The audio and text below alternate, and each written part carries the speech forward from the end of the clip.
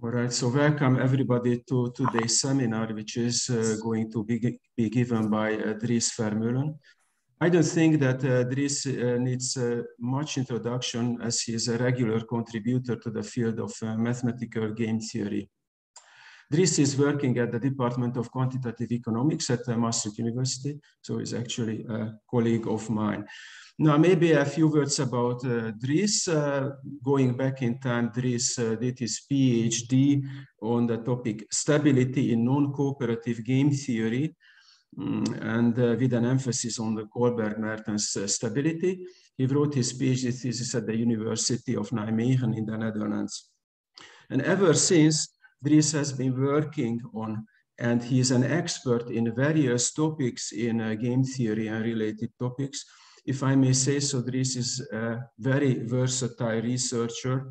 And just to name a few areas that he has been working on, I went through his publications, even though I know quite many of them.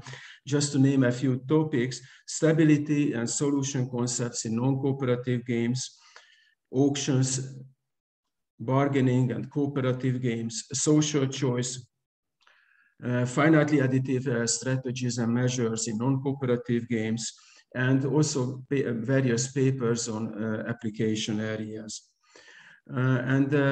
Today's topic will bring us back to one of the first topics that Dries has been investigating, I think, but we will see.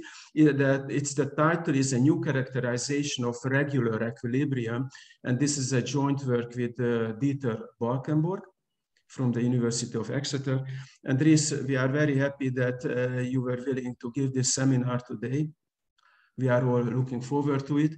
So as you know, you have 1 hour, and then you already said so questions can come during the talk. And if there are questions, then after the 1 hour, there's time for questions and discussions as well. So please. Okay, very good. Thank you, Janusz, for this wonderful introduction. Yeah, so the work that I'm going to present today is, Janusz already said that it's, you could say something that is going back to the type of research with which I started on stability of Nash equilibrium. It's not related to Kohlberg-Mertens, but it's even earlier than that. So the topic that we're doing today. And in that sense, it's also, I think, together with Dieter and I think hopefully an advertisement for these older results that are really worthwhile to keep in mind. So as you can see, and also like Janusz already said, it's a joint work with Dieter Balkenborg, who is also in the audience. He is by now retired, but luckily for me, he's still willing to cooperate in doing research, which is, and this is actually one of the topics that we are currently and most recently are working on. I think I looked it up, so at least what I remember is that we had our first conversations in the Bayreuth Sing conference. That was in 2018, so that is when we started to work on this topic. And it says here in memory of Harsanyi, John Harsanyi, because regular equilibrium was one of his contributions to game theory. And like I said, one of the, I think, one of the, you could say one of the aims that we have with this paper is to revive an interest in this type of research, because we think that it is worth doing that. Okay, so let me go through the slides. I don't know how long my talk will take. Dieter gave this presentation at least on the same topic last year in the Budapest Game Theory Conference, and he I was on holiday, so I didn't see it, but he managed to tell everything in 20 minutes. But I've got 50 slides, so usually that is an indication that I need at least 1 hour. So we'll see how it goes. But please, if you got any questions, then I would rather have that you ask them during the talk than afterwards, especially if they're clarifying questions. I think it's better to do that as we go along rather than after the presentation. And I hope I can always shorten it a bit, my presentation. So in that sense, I think I can keep it within 1 hour. Okay, so the introduction, I'm going to present first the main result, which is actually very simple to state. It says that if you have an equilibrium in a normal form game, so finitely many strategies and mixed equilibria, then such an equilibrium is regular in the sense of Harsanyi, which I will specify later, precisely when it is what we call smooth. And smooth means that locally, if you look at the equilibrium, the graph of the equilibrium correspondence, so horizontally, you have to think of all the possible games. You fix the strategies that you have, and you're varying the payoffs that players can get. Then you get a space of games. And vertically, you plot the strategies of the players. Then, of course, you can plot the graph of the equilibria, that for each game you plot the equilibria, you get a graph. And that graph should locally be the graph of a differentiable function. So that is what it means to be smooth. And we're going to prove that that is exactly equivalent to being regular in the sense of Harsanyi. Dries, may I briefly interrupt and ask a question? So sure. The way you state this here, this looks like an immediate consequence of the implicit function theorem. Yeah, we'll get back to that. So can you one direction, yes, the other direction, no. Right. So that is exactly one of the part in the motivation is that it's not a triviality. Okay, so okay, so but we'll get to that. Okay, thanks. But good that you ask. So Harsanyi regular means that, by the way, so it's also, this for us is also very much a trial in that sense that we also find it very difficult to judge, you know, how deep all this is, because we rely also partly on old results.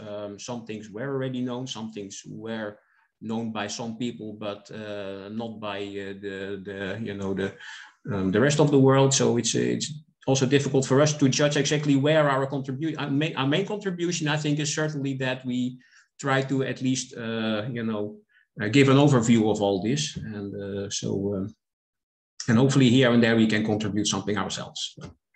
But I'll get more specifically later on. So Harsanyi regular, that means that the determinant of, the Jacobian matrix as it was defined by Harsanyi, I'll give you a definition later, is not zero. So that means that in a normal, in a modern language, that the index is not zero. Okay, so this is the statement. And we'll going to explain what was already known in the past and also where our contribution is. And in connection to that, it is on one hand dedicated to Harsanyi, in memory of Harsanyi, but I think our paper is also very much what you could call a salute to the paper in '85 by Kojima, Okada, and Shindo. Because a lot of the techniques that we're going to use in our proofs are already in their paper.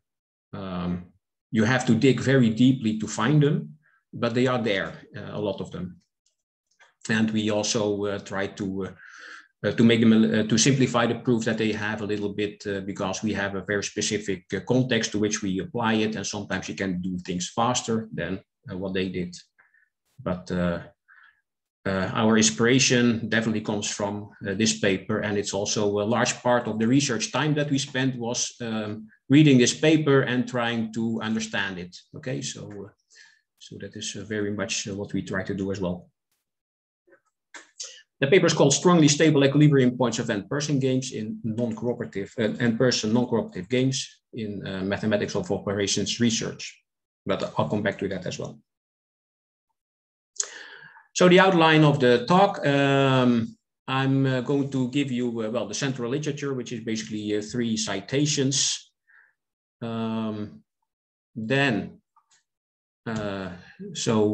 This is an answer to the first question, right? So we're going to explain why the results are not trivial. So that's an answer. Maybe the answer to your question, Klaus, comes here. So Then we'll switch to the definitions. So I'm going to precisely specify all the notions that we need in the paper. So regular, quasi-strict, smoothness, and strong stability. Then a bit more about the central question, which is basically what I already said. So that will not take much time. And then our proof approach. But before we get to the details of that, I want to do an example that we think is very, very illuminating.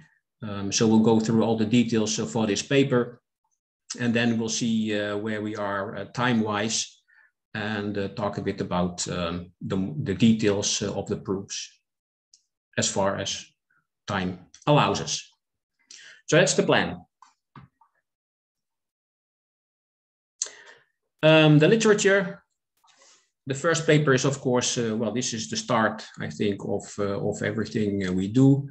The paper by John Harsanyi in '73, oddness of the number of equilibrium points, a new proof. So what he is doing is proving that, generically speaking, games only have what he called regular equilibria. He also proved that these equilibria are quasi-strict and odd in number. So if you have a generic, regular game, then it has an odd number of equilibria. And well, so this is also right, the one direction of what we are doing. If you have a regular equilibrium, then it is not too difficult to see that is basically the implicit function theorem, that close to the equilibrium, the graph of the Nash equilibrium correspondence is indeed differentiable. So that is one direction of our statement. I'll give you the proof later on as well. Yeah, so this is what was done in that paper. By the way, maybe it's good to realize that checking, well, I'll talk about that later. So let's first do the literature. And then there's this paper, Kojima, Okada, and Shindo, strongly stable equilibrium points of n-person non-cooperative games. And like I said, I think this is the paper of which we think that it did not receive as much attention as it deserves. So there's there are lots and lots of very useful techniques in the paper. It's a bit of a pity because, like Dieter said, the paper sometimes reads like they handed in the wrong draft of the paper. So there are here and there some typos, and sometimes even statements that are not entirely correct in the way they are phrased. But if you think about it, you can recover what is supposed to what it's supposed to say, and then it is correct. So and quite interesting. So in that sense, I think it's also worthwhile to yeah, you could say, recover the paper and present all the results in the correct form. So what do? They have a few characterizations of a notion that is a bit weaker than regularity. It's called strong stability. I'll give you the definition also later on. And that is their main target, to do exactly that characterization. And yeah, so well, so the regularity condition, by the way, is a system of differential equations, and they prove that the strong stability is equivalent to solving that system of differential equations.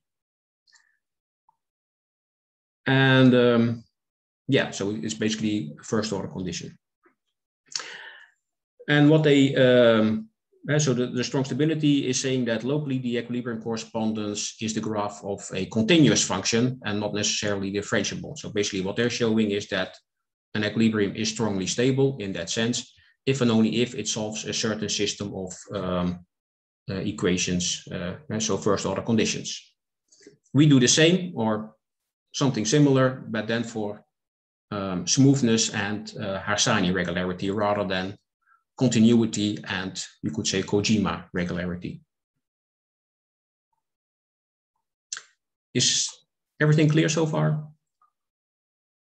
Will you give a difference? I mean, an example showing the difference between the two notions of regularity? Yes, I will come to that in the illustrative example. So I'll go into details in that into that as well. But I would rather do it with the example at hand. Yeah. Okay. Okay, and then the third source of information that we use is the book by Erik van Damme, Stability and Perfection of Nash Equilibria. Book is very well written, so it's very transparent and very accessible source of information.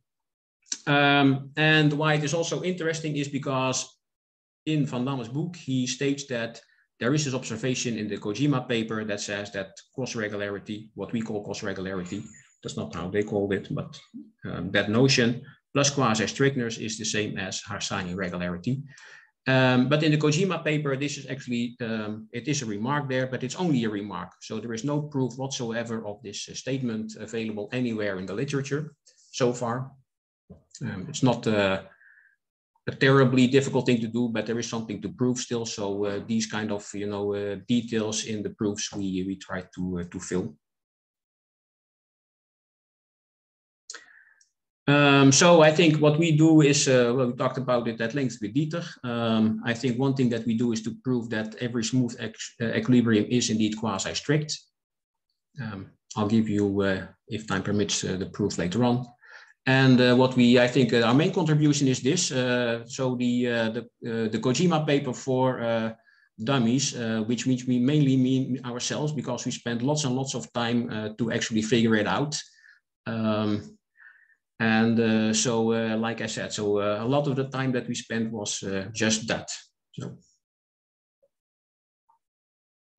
Okay, so this is what we're going to do. The motivation. So this is the answer to the question of Klaus. Does the implicit function theorem have a converse, right? And the answer is in some sense no. So if you take this function here, y minus x to the power 2, that is a perfectly differentiable function from R2 to the real numbers. And well, the equation fxy is equal to 0 specifies a function, right? Whether you want to have x as a function of y or vice versa, both are fine. Nevertheless, if you take the derivative, so for x you get, right, so you get 2 times y minus x times minus 1, so there's a minus 2, and here you get a plus 2. And what you can see that in any point where fxy equals 0, the derivative is 0, 0. So in that sense, the implicit function theorem does not tell you in this case that fxy is equal to 0 defines a function. So y is not necessarily a function of x, and x is not necessarily a function of y, yet both are actually true. So it's not an immediate consequence, right? So the fact that something can be deduced using the implicit function theorem does not mean that the reverse should also hold necessarily. And in that sense, I think there is something to prove. We prove an if and only if. One direction was already there, the other one is not. The same holds for the Kojima paper. One direction is fairly straightforward, the other one takes a lot of work.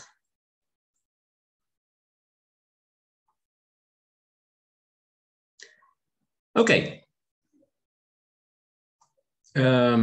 So we only have sufficiency here and not necessity. So that is what we need to prove. This is another one that is a bit less convincing, I think, whether if you have a continuous function, whether you always have a stable root. And of course, we all know the examples where that is not the case.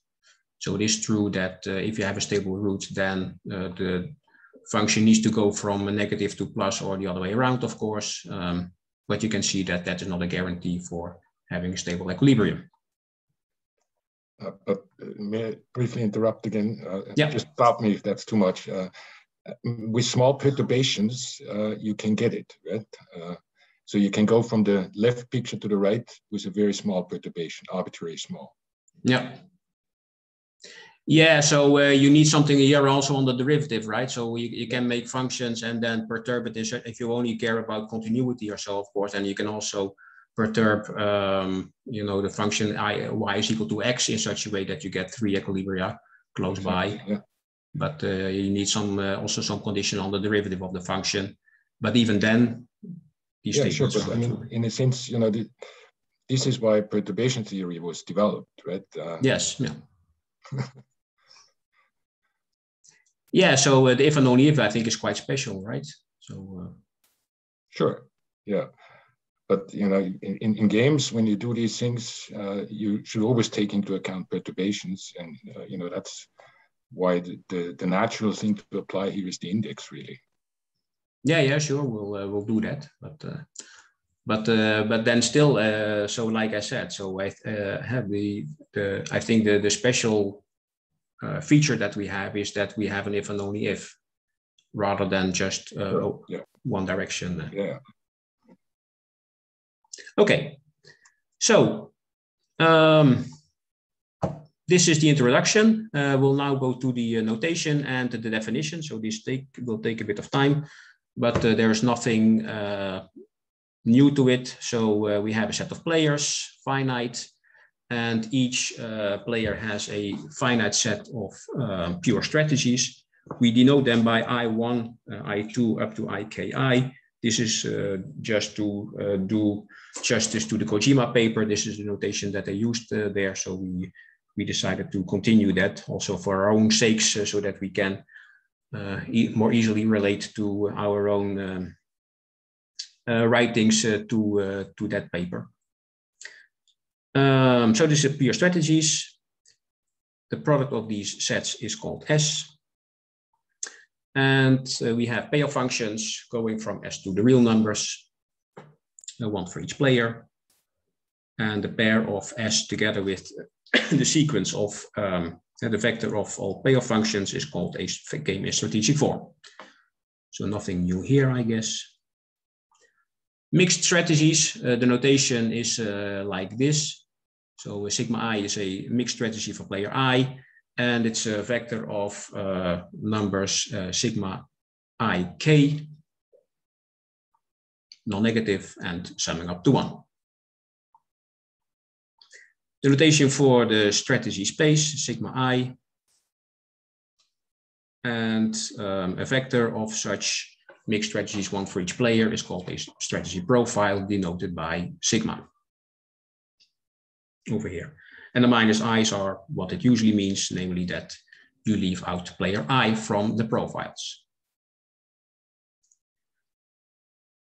And of course, you can extend the payoff function to mixed strategies in the usual way.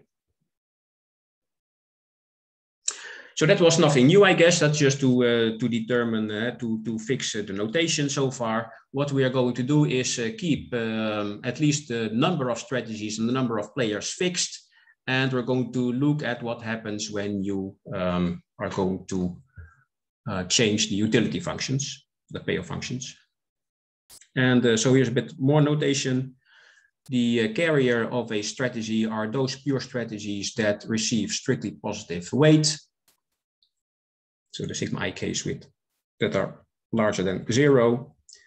The carrier of a profile is the product of the carriers of the individual strategies. And pure best responses or pure best replies are defined in the usual way. Those are the strategies that maximize the payoff function over all pure strategies. And this is the notation for the product of all these best responses or best response sets. And then, of course, we have... sorry, I mean, if I may ask again. Yeah. PI is the set of all pure best responses or all mixed best responses? Pure best responses. But then obviously you have all their convex combinations are also best responses, right? I mean, mixed. Sure, but we don't need that in the notations later on. So okay. I don't think we have even in the paper. Certainly not in my slides, but I think even in the paper we are not. We don't need notation for mixed best responses. Mm-hmm. And the dot in I.K is just, instead of a subscript, you have this dot. Yeah, you can put it in brackets or so, but then if you put it in a subscript, that also doesn't read very well. Yeah, exactly. Yeah, sure. Thanks. It's like I said, it's a notation that Kojima used in the paper, so we decided to copy that. So an equilibrium is well, I'm not sure if this is a definition, but at least it's a result, right? So that an equilibrium is a strategy profile with the property that the carrier is a subset of the pure best responses. And an equilibrium is called quasi-strict if these sets happen to be identical. So there are no best responses that do not receive strictly positive weight.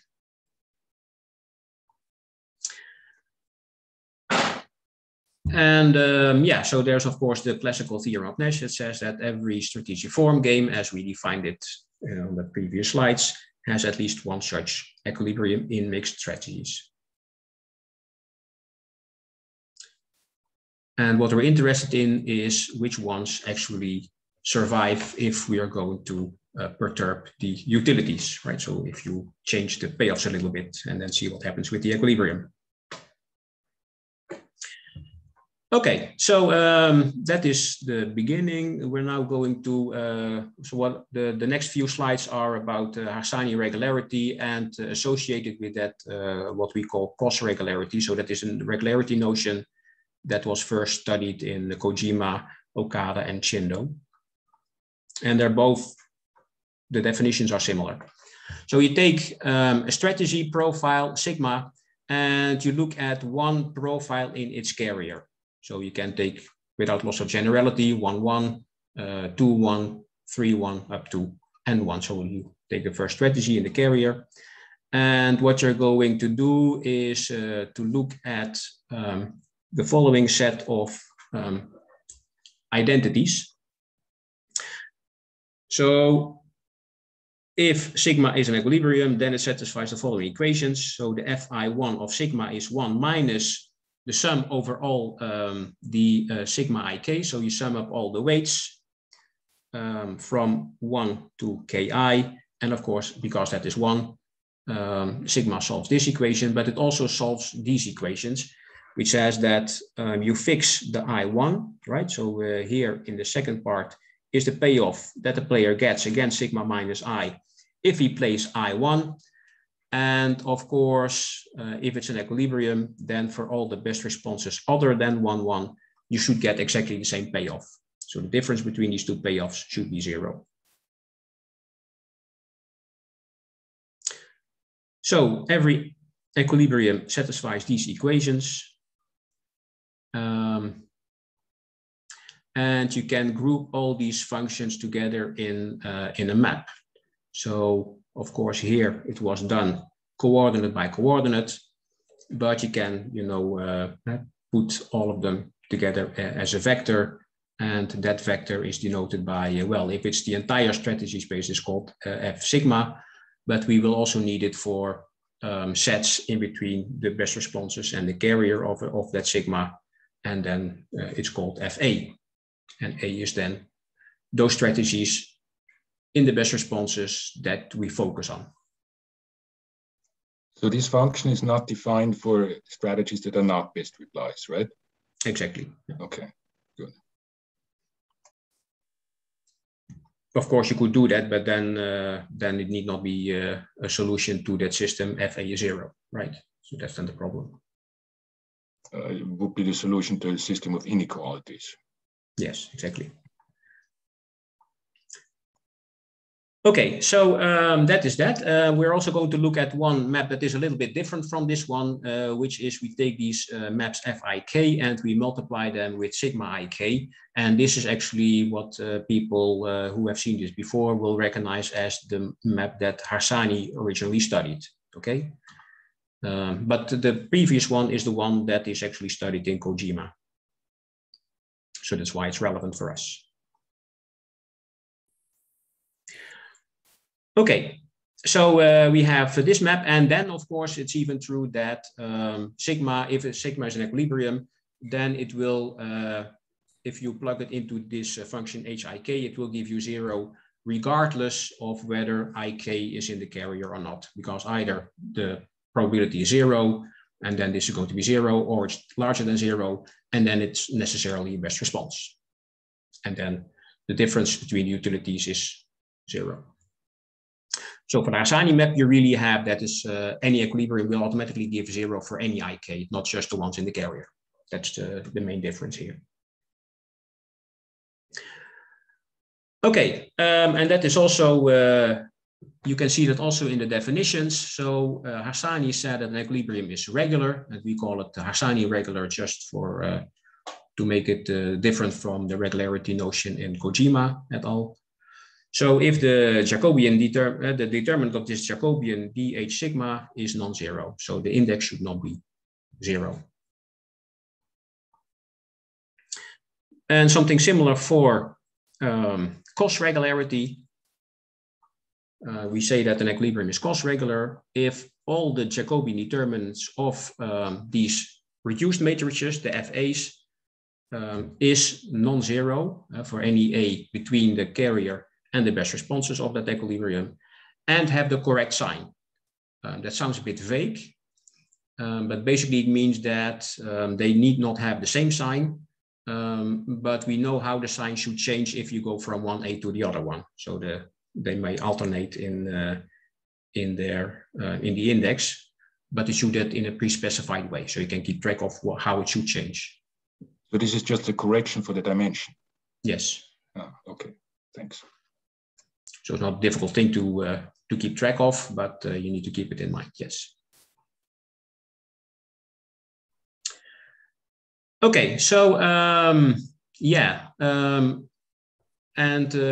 we are so these are actually notions that you can compute given a certain specific sigma, right? So you can write down these maps, and so this is actually something you can test if you have the equilibrium itself. So it's you could say a local condition or a point condition. The other notions that we're going to look at are local conditions, where you really need to look at the graph of the equilibrium correspondence itself. So we're going to model the space of games as a linear space, right? So you think of the set of strategies as being fixed, the pure strategies, and you vary only the payoffs for each pure strategy profile.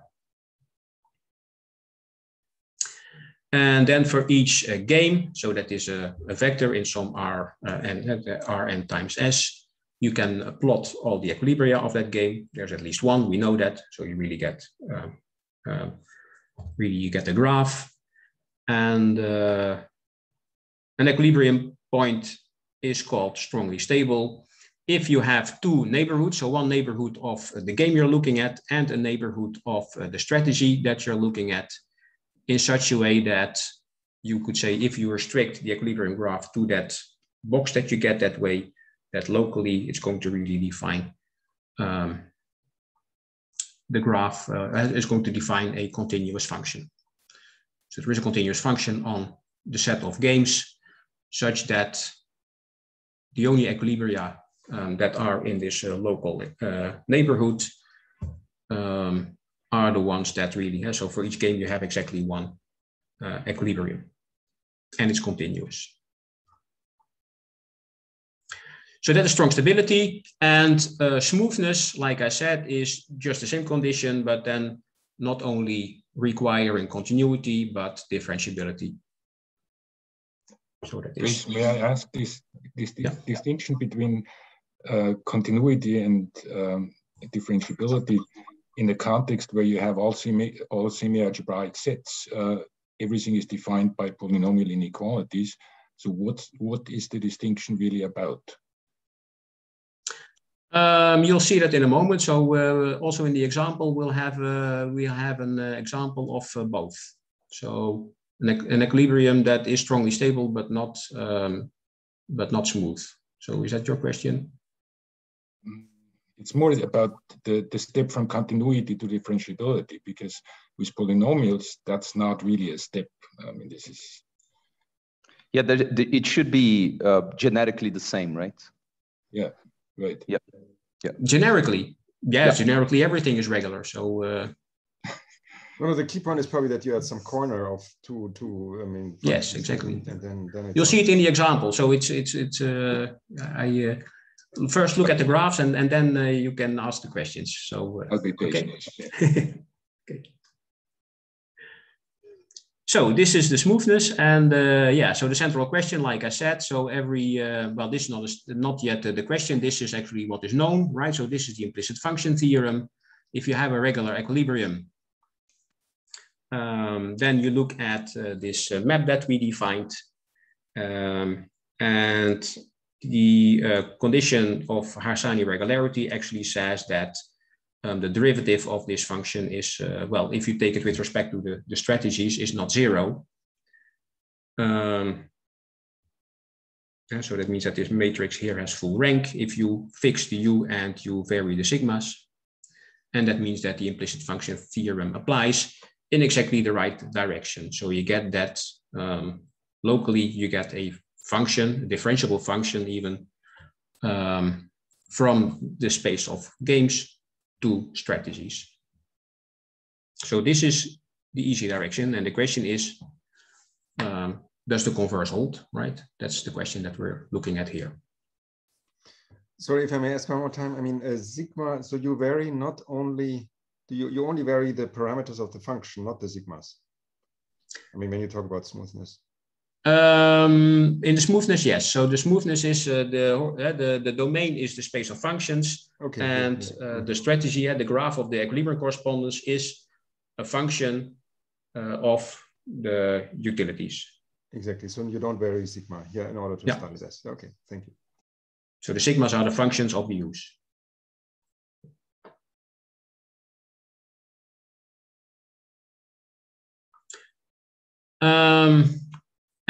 So the ingredients that we need to prove this is, well, so one thing that we know is that if an equilibrium is Harsanyi regular, what we know is that if it is cos regular and it is quasi-strict, then it is Harsanyi regular.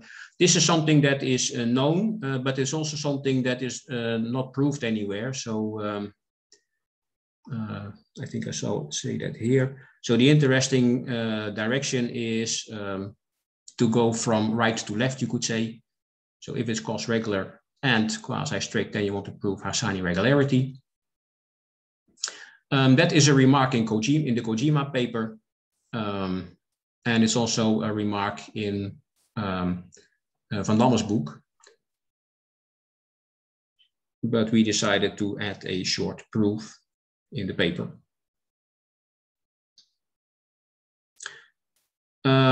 Yeah, so it's only a remark because this was not their main interest. They were only busy with proving that cos regularity is identical to strong stability, and that is their main focus in that paper.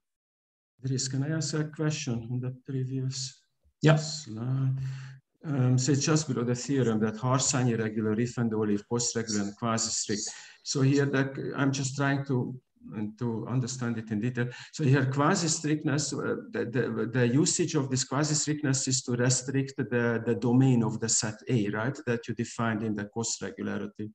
Or where does it fit yeah, exactly. So right. So that means that locally, all equilibria that are played with zero probability are actually not best responses. So they will also in a neighborhood not be best responses. So the only options that you have is to use the ones that you're already currently using.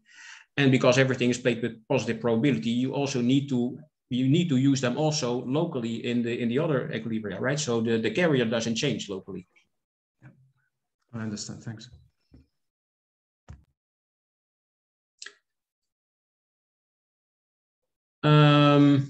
Yeah, so and we have already seen that regularity implies smoothness. That is the implicit function theorem. So what we're going to do is this. We're going to prove that smoothness implies quasi-strictness, and strong stability plus quasi-strictness implies cos regularity. I think that is our main proof strategy. The first one is, you could say, a short proof.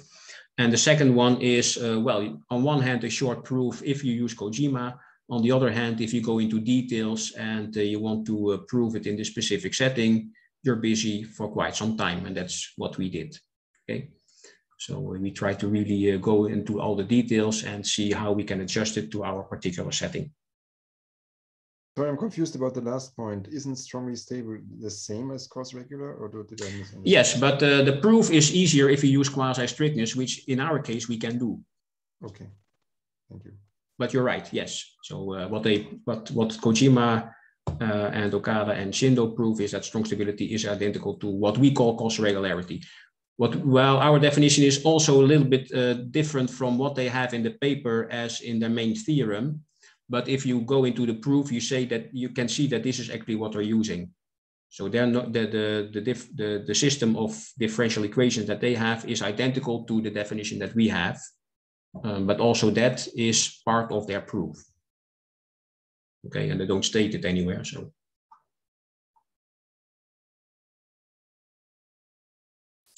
that's why I said it's actually also for us a bit difficult to exactly pin down what is worth reporting and what is not. So, but maybe this example will help us. So what we're going to do is the following: we're going to look at a 3-player game, 2 by 2 by 2. Player 1 is the row player, so he chooses between A and B. So here row A and here B. Player 2 chooses the columns A and B, and player 3 chooses the matrix. So on the left-hand side, if he chooses A, and on the right-hand side, if he chooses B. And there is a parameter in there, which is the alpha. So if you change alpha, then you see the payoffs over here when player 3 chooses B may vary. It's a one-dimensional parameter space, right? So, so you can really think of this as a line in the space of games.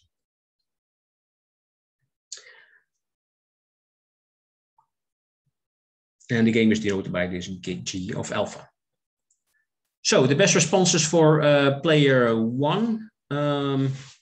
Maybe I can do that on my, I'm not sure if my Wacom will allow me to do this.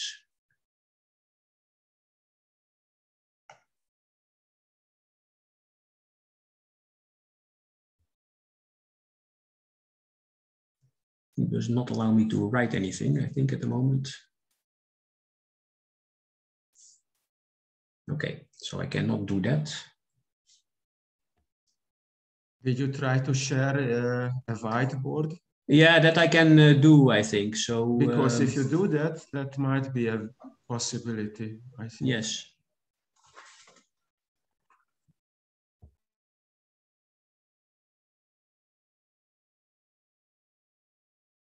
But I don't see where I can do that in this one.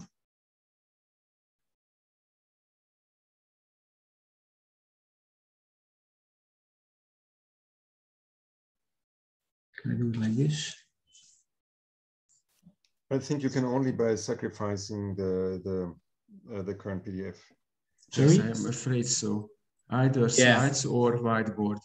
Okay, that's unfortunate, but yeah. So, but I cannot find a whiteboard. That's my problem. Dries, can you annotate on your slides? Because that doesn't require the whiteboard. If you go to the top with your mouse, you see view options. Do you see annotate? Yeah, but usually there is the annotate, but I don't see that one here, and also don't see a whiteboard in my sharing option. So that's my problem at the moment. I've got iPad. Either you share the screen or the whiteboard, but not, I mean, at the moment you're sharing the screen or an application, but it's when you start sharing where you see the whiteboard. We would have to disconnect the sharing. Shall I stop share and then see? So I can do that. No, doesn't work. So I don't get a whiteboard. So I don't know why it's refusing that to do that. But maybe if I disconnect my Wacom.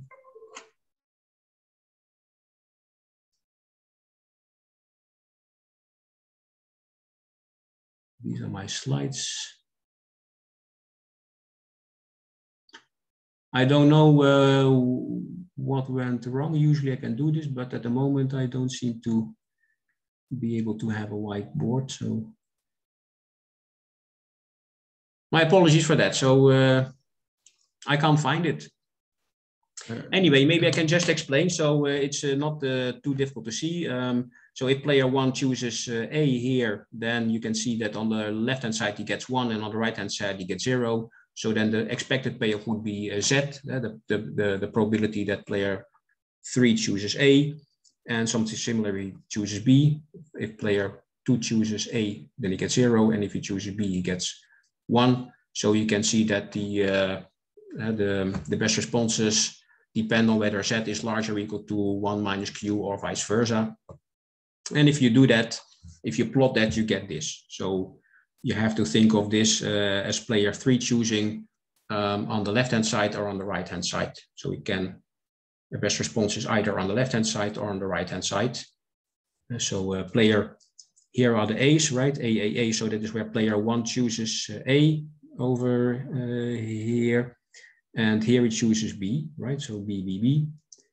And player 2 is choosing, what is he choosing? I think front or back, right? So player 2 has A over here, and in the back B, and B. So he chooses whether we are in the front or in the back.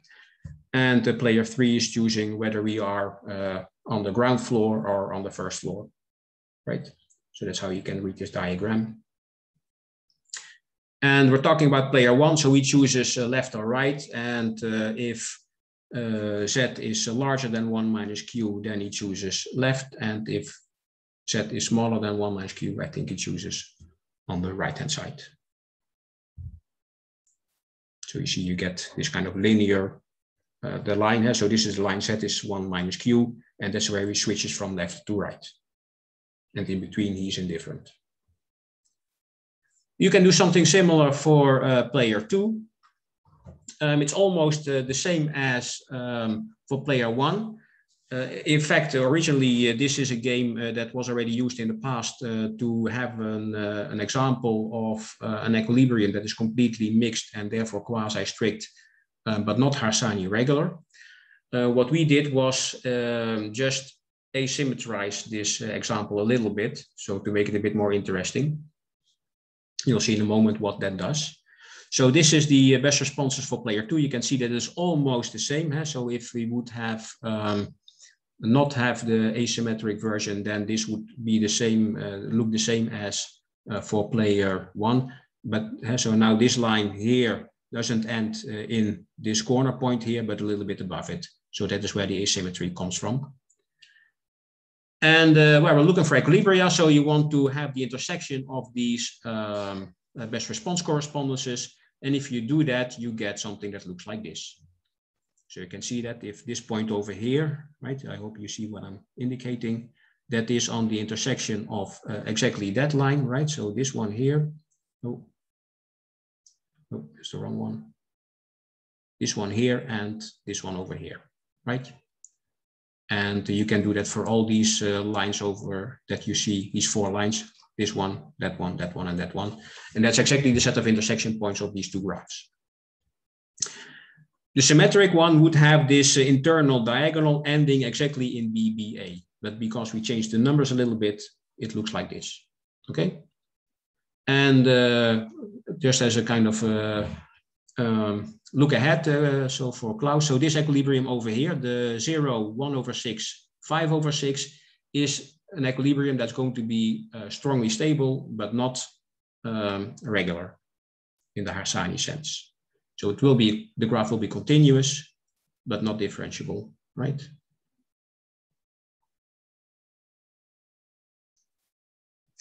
I denote the strategies, by the way, by the first probability of each player, right? So P is a probability that player 1 chooses A, Q that player 2 chooses A, and Z that player 3 chooses A. Okay, so so far so good. Now that we add the third player. R, sorry, I mean, why not PQR? I mean, out of curiosity. Yeah, so that's a good question, but yeah, so we already had, I think, an R, so we had to come up with something else. Okay. But maybe we need to change that. Okay, and then, so this is the interesting part, I think. What you see here is the best response correspondence of player 3, and you can see that it is given by a hyperbola. And if the alpha is increasing, that means that B becomes a best response more often. So then this area here on top becomes larger. So that means that this curve over here moves towards BBB, and this curve over there moves to AB. And that means that these two, so there are three equilibria, and there's the AAA here, and then these two completely mixed ones. If alpha increases, then these equilibria move apart. Okay? And you see that at some point, this equilibrium is going to be exactly at that point. And that is where we will have strong stability, but not regularity. If you increase alpha further, it starts to move along this line, and then it's again regular. It's also an interesting one because if you reduce the alpha, then these two equilibria move towards each other.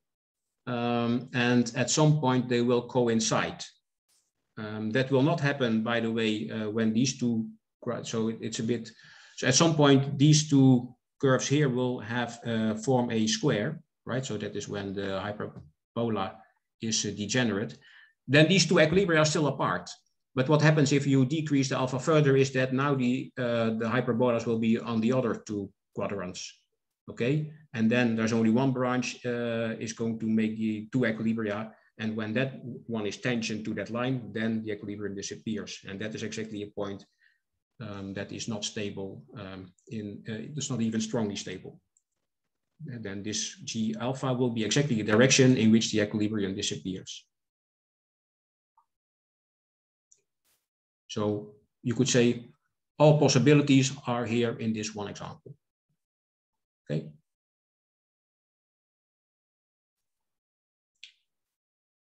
Am I making sense for everybody? So the equilibrium you can compute, it's over here.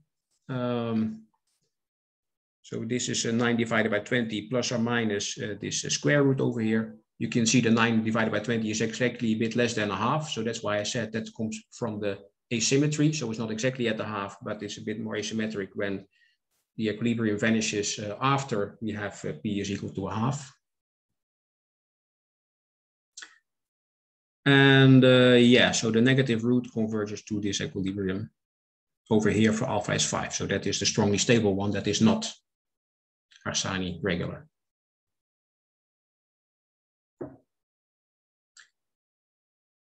If alpha is larger than 5, then these are the equilibria and they're all Harsanyi stable. That's on the horizontal line. It's Harsanyi regular. And if alpha is exactly 119 divided by 121, that is when the square root is 0, both equilibria coincide, and then it is this equilibrium. So that is an equilibrium that is not Harsanyi stable. And you can see that actually there is a direction in which the equilibrium disappears. So it gets destroyed.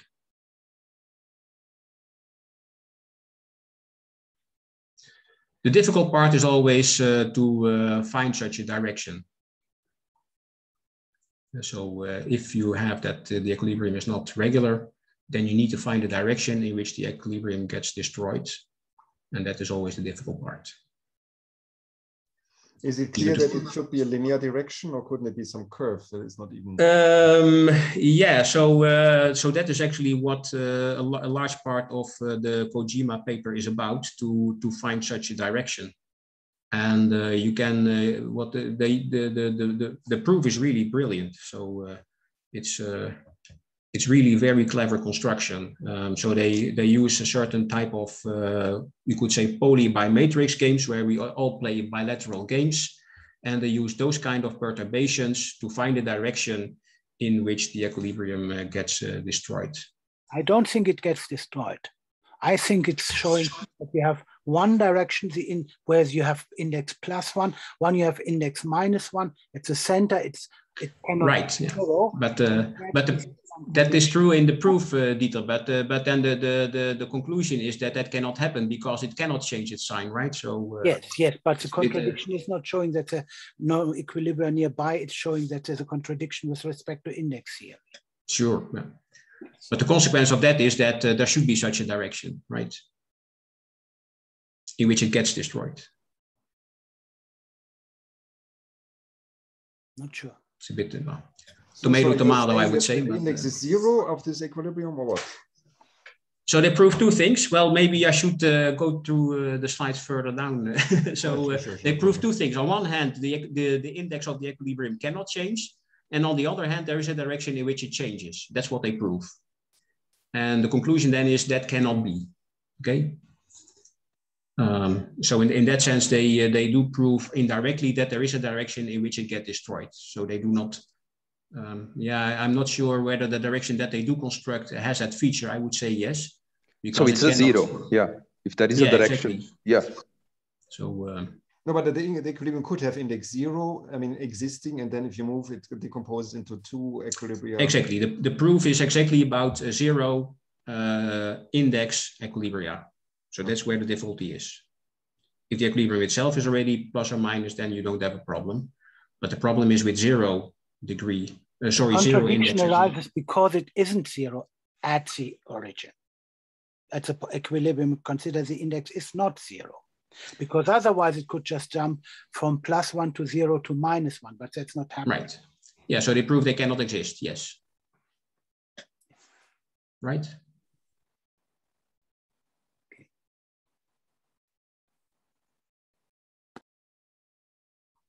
So it's not about regular equilibrium, right? So we're looking at equilibria that are strongly stable.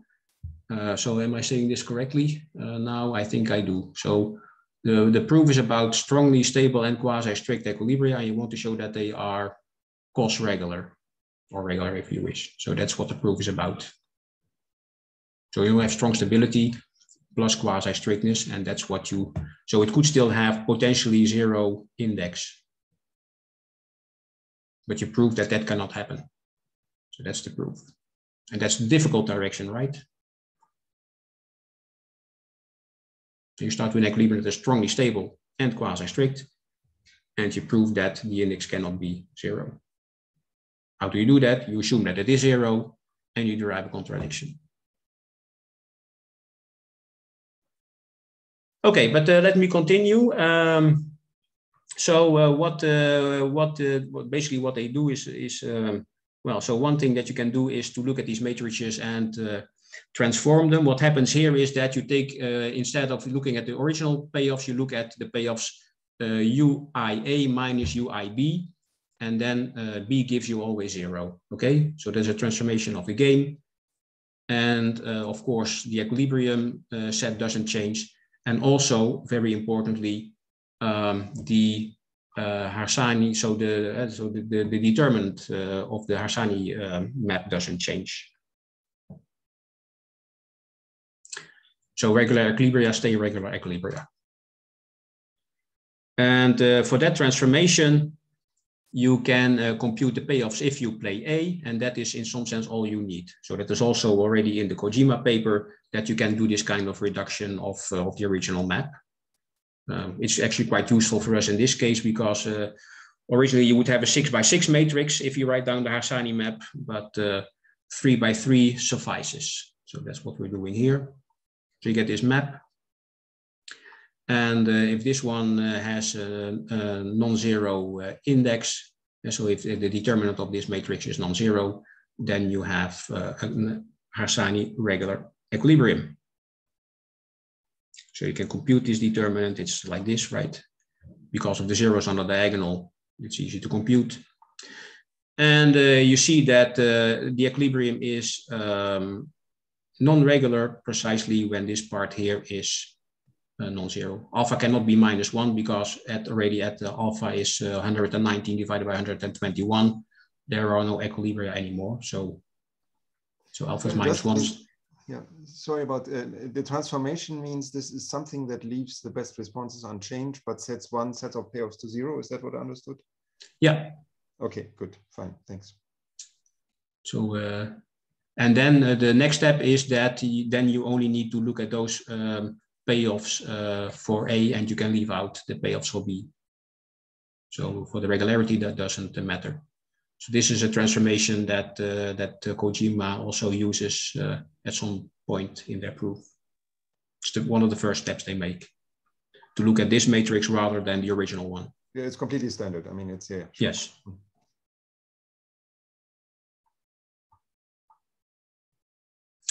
Okay, so you can plug in the numbers. So this was the equilibrium, and you see that if you plug in Q is 13 divided by 24, you get 13 divided by 2. And here 9 divided by 2 is, right, so that is exactly 22 divided by 2, and that is 11. So you get that this equilibrium has a 0 determinant. So it's not Harsanyi regular, and even it will not be strongly stable. So that is what... because this is a quasi-strict equilibrium, that means there's only one A to test, and that is the A that is equal to the carrier, which is what we just did.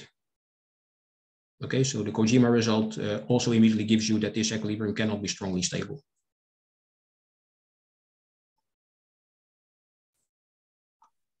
So, but if I understand the example correctly, I mean, you had these curves and then you move them together. I mean, then the hyperbolas become a cross, and then the equilibria are still there. And at some point, these two equilibria merge. Yes. That can only mean that they have, at this point where they merge, the one has +1 and the other one has -1 index, and they merge and become an equilibrium of. Yeah. I wish I wish that I could draw the graph, because it's really so you have this cross, right? Where the so now, currently here and here you have the hyperbola. Yes. And then at the half, this will actually be the you could say the right, yeah. And then you take the other two. Yes. But because this diagonal over here, so this big black diagonal, right? Yeah. So it still crosses intersects the two now vertical parts. I mean, vertical planes. This one. Yeah. So it is a little bit. It's not exactly through this midpoint. Exactly. No, that's fine. Exactly. But then the two equilibria merge to a single one, and then they disappear. Exactly. But the merged one is actually of index 0. I mean, that's just. I mean, it must be, because it's. Yes, that's what we just. Yes, exactly. That's what we just saw. Yes. Exactly. Okay. Good. Yeah. And that does mean that it's right. That is not Harsanyi regular, but it even means that it's not strongly stable. That's what I'm saying.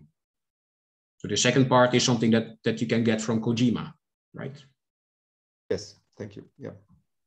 So in some sense, what I'm trying to say here is that there are two ways that something cannot be Harsanyi stable. Either it is not Harsanyi regular. It's either not strongly stable, or it is strongly stable, but it is an equilibrium of this type here, right? Where simply the graph is not differentiable.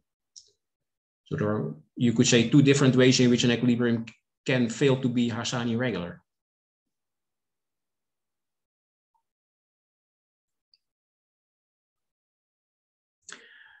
Okay, I'm running out of time, I see. So where am I now? So yeah, so I also did the calculations for the other equilibrium. So this one is, I think, just standard. So this is all Harsanyi regular. But this equilibrium here, that's the one on the corner. So that one has a determinant that is non-zero, right? So you get -45 if you plug in the values. So that means that you cannot deduce anything yet. But you can also compute. So you know that it's not Harsanyi regular because it's not quasi-strict. There is a best response that is played with 0 probability, because it's a limit of the completely mixed ones. But it might be strongly stable, and it actually is. And you can check that by looking at the part of the graph that where P is equal to 0, and look at the other matrix, which is this one. And that one has a positive sign, which is exactly what should happen, right? So the sign should flip. And you see that happening in this example. So that means that this one is strongly stable.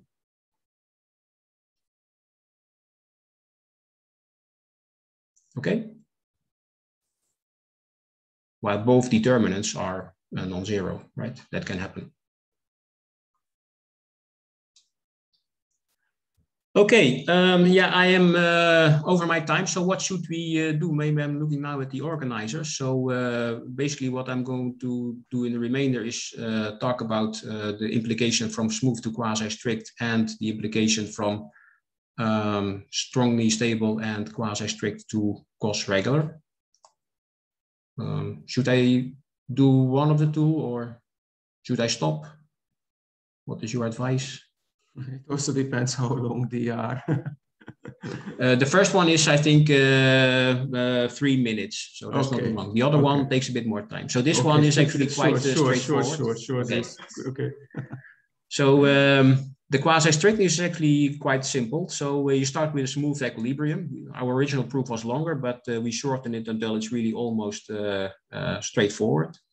So you start with a smooth equilibrium that is not quasi-strict. Then you look at the best reply that is not in the support of sigma, right? There should be one, so we call it IKI.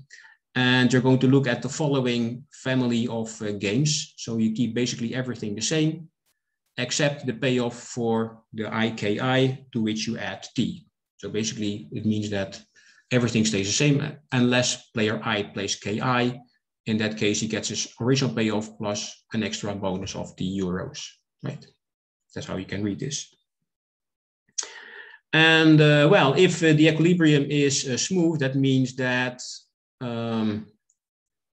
the composite map, so you take the equilibrium sigma IT and you compose it with UIT, so that this is a differentiable function, right? So you can, for every T, you can do this.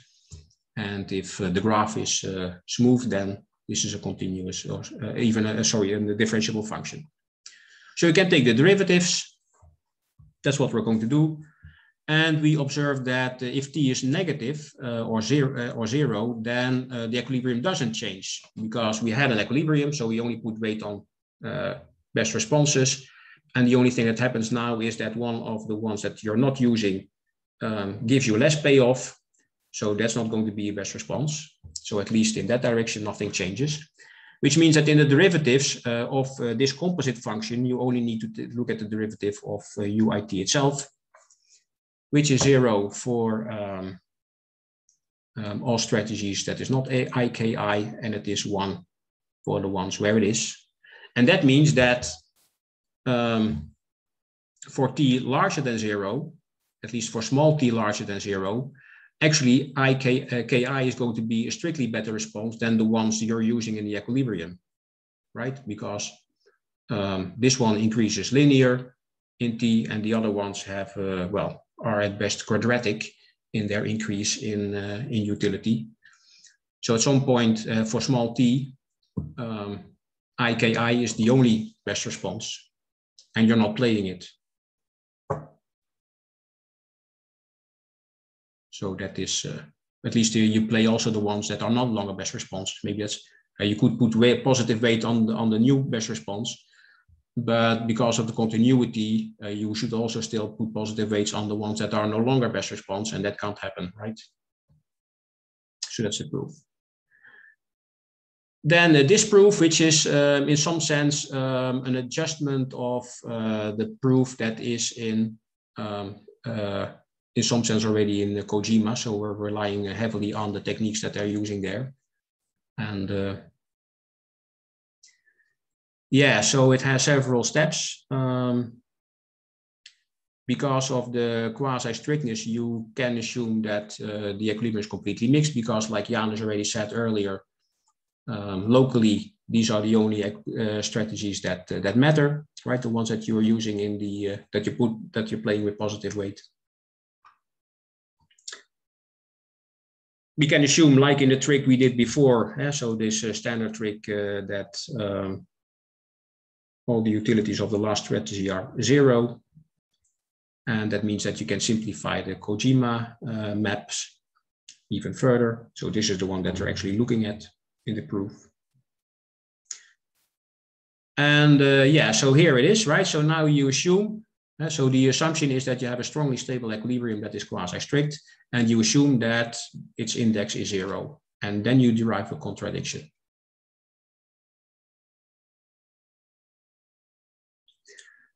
Step 1 is showing that locally this map GV is a homeomorphism. That is something that is already in Kojima. So we copy their proof. And here you use a strong stability of the equilibrium. In step 2, we are proving that that locally, if the index is non-zero, that is always the same sign. Okay, so it can be positive when it's positive or non, so then it's non-negative everywhere, or just negative and then it's non-positive everywhere, either 0 or negative. That's formulated here. And this is still, you could say, a general proof. So of course you need to go through the steps, but it is something that is not relying on the specific context that we are in. It uses Sartre's theorem and the homotopy theorem and step 1 that we talked about earlier. So in that sense, this part is still general. But the last part, so that is what Dieter said. So the last part is showing that there is a direction in which you can move, right? And if you move in one, if you start in the equilibrium, you move in the positive direction, then the index is plus, and in the other direction it's minus. And that's of course a contradiction with what we concluded in step 2. And in this part of the proof, this is where you really use the setting. So the fact that we are looking at equilibria of finite strategic form games. And that is very specific, and also the construction is very, very specific and very clever. So. Do you agree, Dieter? Or I think this is basically what it is, right? Yeah, I think this is more or less where I should stop. I think this is also the end of my slides. So are there any remaining questions?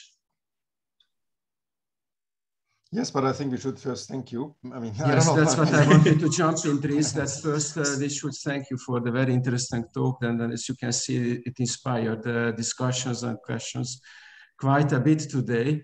So let's thank Dries first of all for the interesting talk. And then indeed, if there are questions, then this is the time. Bernard, I saw you raising. I mean, yeah. So so my question is, in computation of equilibria, there is a notion of non-degeneracy. So my question is there a good definition of non-degeneracy? Because every specific game that you have is not generic. Typically, your examples have small integers, whatever. I mean, in particular, when you want to compute something, you want to have a good definition to say this specific game. It's not generic, but it's not degenerate. So in two-player games, there's a very good definition which says every mixed strategy has never more best responses than the size of its support. So if you mix 3 strategies, you never have 4 best responses. That doesn't work in, or maybe it does work, but I don't think this is a good definition. This implies automatically quasi-strictness of any equilibrium. But in 3-player games, you can easily have a completely regular equilibrium where somebody plays a pure strategy and the other 2 people mix 2 strategies, for example. So, I mean, they clearly don't have equal supports in their equilibrium. Yeah, that's actually the example that we already had, right? So yeah, for example, yeah. I mean, but so what is a good definition? And it should be done not in terms of the equilibria, but in terms of the best response correspondences. But I think, I think I understand. If I understand the question correctly, Bernard, then I think the answer would, my answer would be that it really depends on what you want to compute. I think that. So you see the level of genericity that you need may vary depending on whether you look at Harsanyi regular or cos regularity or right. Yeah, so, but I mean, so I assume now what I'm assuming is, I mean, you can probably write down a polynomial that must not be 0, and that's your definition of yes. But it might be way too strong. So for instance, if you look at the identity matrix for 2-player games, I mean. That is highly non-degenerate because of all these, highly, I mean, non-generic because of all the zeros in there, but all the equilibria are perfectly regular in there. So what would be good is a good definition of non-degeneracy I think our result shows that the original notion of Harsanyi was not that bad after all, right? So perhaps yeah, okay. So because you might think that there are. I mean, no, here's the problem. The problem is that this applies to the equilibria And once you have the equilibrium, I don't need to worry about this anymore. Yeah, so I mean, okay, so I want to have something that starts before. For instance, the Lemke-Hausen algorithm. Yes, I see what you're saying. Might not. So that, but only that. As I say, the definition in two-player games is completely undisputed and very easy. But I don't have a good one for more than two players. Yes. I wondered whether, Yeah, it's a projection problem, right? To some extent, yeah. I mean, for instance, your diagonal, the first best response correspondent of player one in your example was clearly bad because it had this diagonal going through. I mean, that was something that looked, I mean, as a possible example for degeneracy. Yeah. I mean, something that goes through a corner, and hyperbola that goes through a corner is not a good idea. Anyhow, thank you. Sure. I'm still struggling with that definition. Okay. Yeah. So yeah, we'll. Yeah, like I said, I think it's in more player games. So with 3 or more player games, this might actually be a difficult thing because so the condition is on the equilibrium indeed. So in the product space, and basically what you're asking is for which games do we have problems up here, right? And so that, in that sense, it's projecting semi-algebraic sets, and that in general might be a difficult thing to do. Maybe a question from me to the audience is, what do you think of this? So, like I said, so we were busy with it a lot, and I think our own interpretation of our contribution was varying from well, it's actually quite a lot to should we publish this? Am I saying this correctly, Dieter? Or yeah, I think our contribution was always small, but we always felt both a problem that actually the paper by Kojima and Chindo and Okada isn't always quite correct, and therefore very, very difficult to read. Yes. So getting through there was, I think, a contribution, hopefully. And for me, it's still, I understood Klaus' comment in the beginning, well, that's all trivial, but that assumes that implicit function theorem would be an if and only if condition, which it isn't.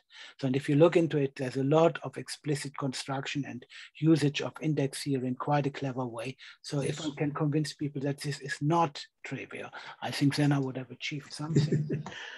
Okay. Just to correct Dieter, I didn't want to imply that this is trivial. I was just asking which aspect you want to emphasize here and what you're going after. So since Dries asked, what is this paper, or where should you publish this paper? It's a theory paper in the end that deals with relatively subtle differences between solution concepts that matter for non-generic games.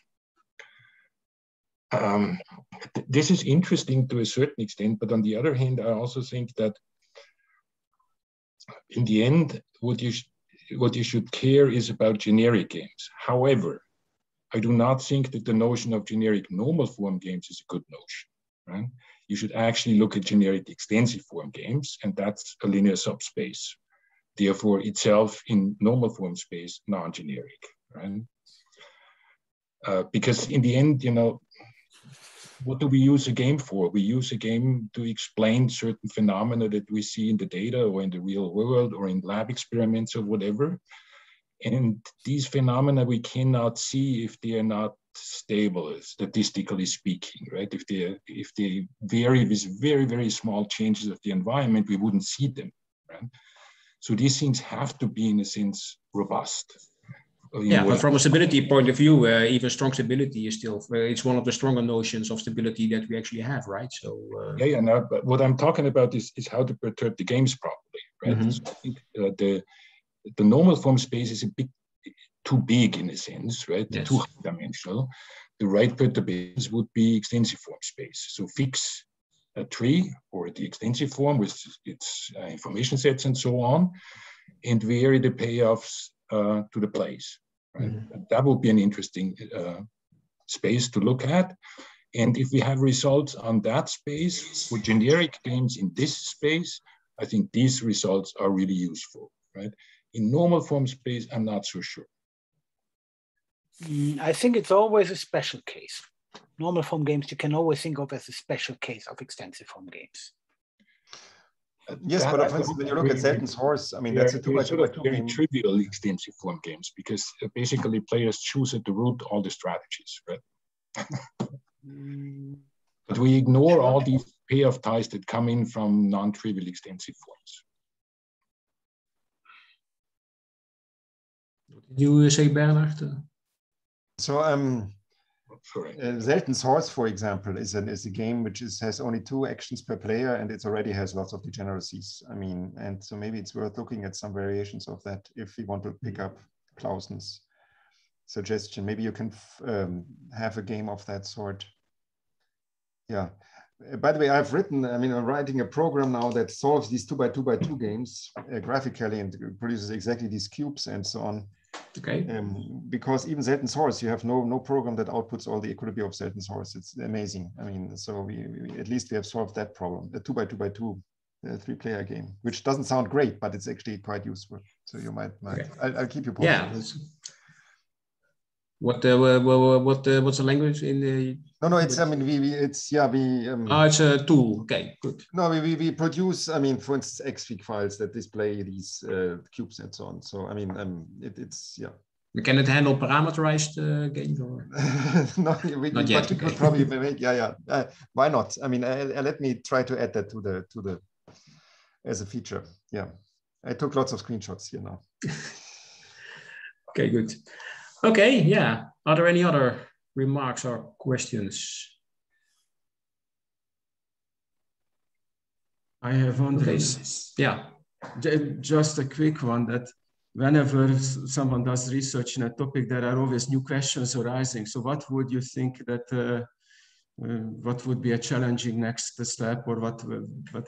Ooh.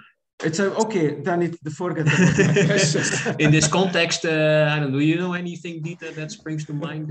Yeah, so the question that we Klaus had a perfectly good example.